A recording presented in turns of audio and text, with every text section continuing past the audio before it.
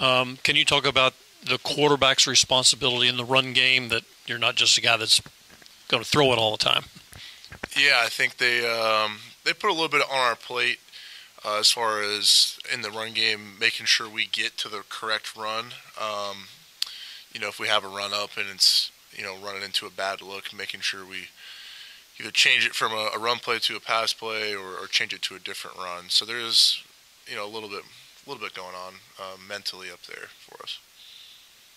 Yeah, deep into the strategy. What's your guys' secret to winning the coin toss as much as you have? Man, you shouldn't ask that question. Yeah, I don't know. I actually thought about that in the when we won it again. I think we've only lost one coin toss, but it's nice to be able to have our defense go out there and get a stop and give us some good field position. Jack, given your experience with Jeff at Purdue, are you a little bit, or are you a little bit surprised about the emphasis on the run as much?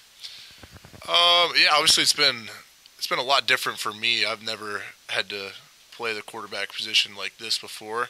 I've always kind of been throwing the ball a ton of times in the game, but hey, it's what we're doing. It's what we're working with. I think it's a credit to Coach understanding what we're good at and what we're doing, and he's not one of those guys that says, hey, this is what we do. This is how we're going to do it. He's going to adapt to his players and what's been going well for us this year. And obviously the last two games we've been running the ball really well. But I think that goes to show we practice so many things in the spring, in the summer, and the fall that we have all these in our bag to be able to pull out and use. So it is a little bit different. Kind of never expected to go into a game under Coach Brom and only throw it 12 times. But that's where we're at. Jack, we're used to seeing teams, at the beginning of the fourth quarter hold up a 4, everybody hold up the 4 or something. That seems kind of standard. You guys are kind of taking it to another level. What are you doing when that's all going on? And so there's some coaches getting into it too. Yeah, obviously, I think especially at home with the Joker and the Thief, I think that gets the guys really going. And the O-line has, started to, I don't even know if they choreographed that or how they did that, but it looks pretty good. And I think it gets the guys excited, it gets us going, it gets the crowd into it. I think we feed off the crowd's energy, so I think it's been really good for us. Me personally, I'm just kind of jamming along with it. I'm not as musically inclined as some of these O-linemen. But yeah, I try to go out there and it's a good time with your teammates and stuff too. So, Jack, following the Virginia Tech game, Jeff said it was talking about how Brian Hudson's been dealing with some injuries, hasn't been practicing much, and said you basically have to amputate his leg to get him out of there. What does that type of leadership and his performance without practicing all week mean to the offensive line as well as the team? Yeah, I think with Brian going through some stuff, he gets a lot of mental reps during the week, and it's a credit to the coaches and the rest of the O-linemen up there knowing that he's going to put in the time, not just on the practice field, but he's going to put in the time in the meeting rooms, staying after and watching the film, making sure he knows exactly what to do before he gets out there with the limited reps he gets. And I think it goes to show how tough he is, and we got other guys on the team too that I think are pretty tough individuals, and they're dealing with some stuff that probably maybe isn't public that and then go out there on Saturdays and play in the game. So I think it's a credit to this team and the culture that we have here. A burning question on people's minds. The mustache is back, and I mean, I don't even know how to phrase this question. Like, well, what goes behind keeping it or shaving it? Like, are you gonna keep it? What's going on? I don't know what you're talking about. I'm just going out here and I'm playing football. I'm just trying to go out there, do my job, and adapt to what's going on out there and throw the ball to open receivers. Jack, the crowd, the home field advantage, it gets loud. There's times when you're asking them to quiet down. Can you just kind of talk about, I mean, how loud is it? What's that like? And is it, what's the advantage? Yeah, I think the crowd does get loud, and it helps our defense. Noticeably for me, I mean, you probably asked Ben, but noticeably I see us feed off of that. And now when we're on offense, I would like them to be quiet. I think they just get excited. Sometimes we get a turnover, they're still cheering, they get excited. But we got to be able to hear the snap count.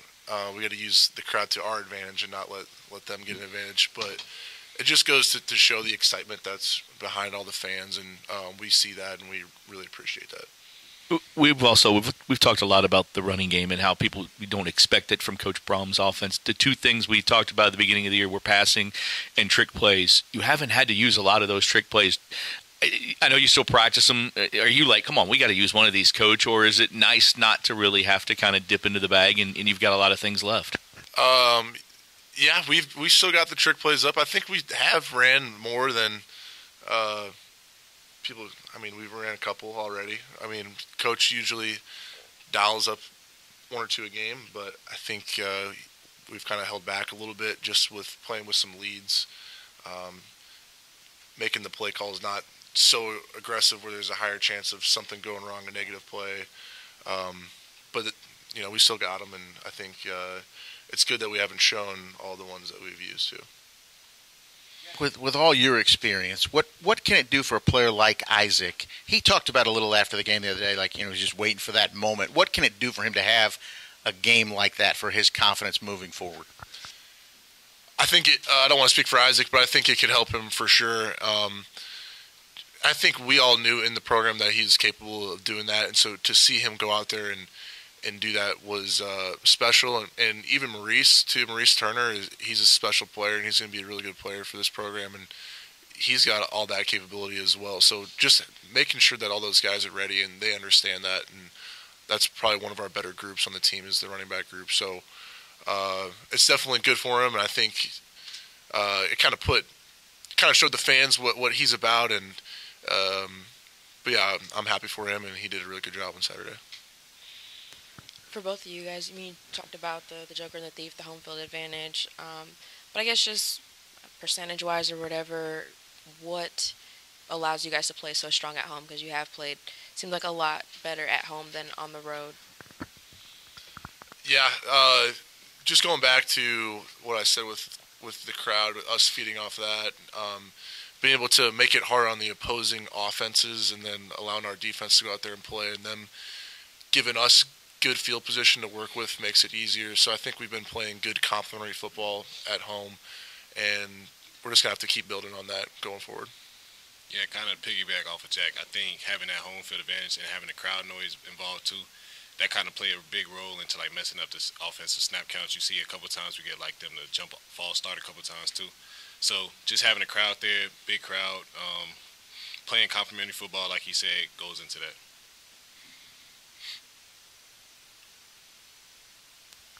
I guess just kind of following up, Jack, what were your first impressions when you heard the Joker and the Thief in that first kind of setting?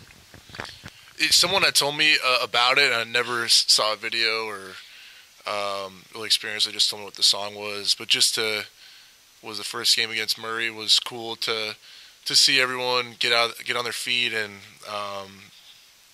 get out there and start dancing and playing along with the air instruments. But yeah, it's something cool, and people have told me like when they come to the games, like my family and friends have always said like, oh, that was like one of my favorite parts of the games, like just seeing that and how involved the players are into it, and then as well as everyone in the stands on their feet, and it's definitely something that's really cool. Ben, there's certainly scheme and control to the defense, but also there's kind of a madness to it. You guys just seem to be playing like crazed lunatics out there, the pursuit to the football, all that kind of stuff. Is that just sort of developed with what's happening, or have you guys made an intentional effort to do exactly that? I think it's really the intentional effort. Coach Inglis always talks about with us about getting to the ball. Like, it's the one thing to run to the ball, but it's another thing to get to the ball and like put your face on the ball, all that stuff. So I think it's very implemented in practice that we get to the ball, we run to the ball, and getting to the ball kind of like just cleans up mistakes too. So guys may be misfitting a couple of times here and there, but like since all of us are putting in effort, put in that get 10 hats into the frame mentality, it kind of cleans up a lot of stuff.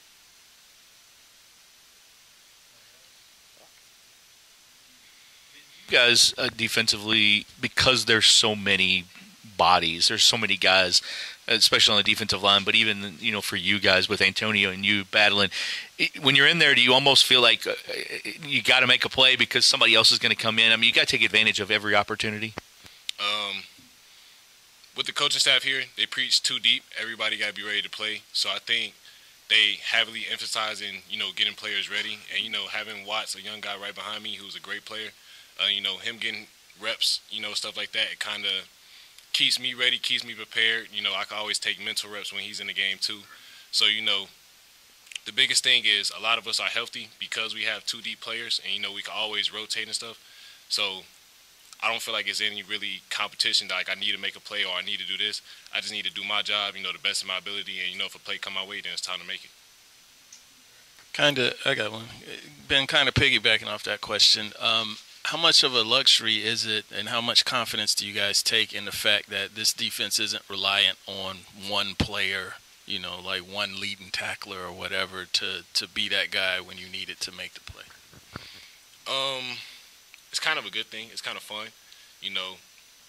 They give the coaches leeway to scheme up, blitzes for different players and different packages because they know we can all make plays.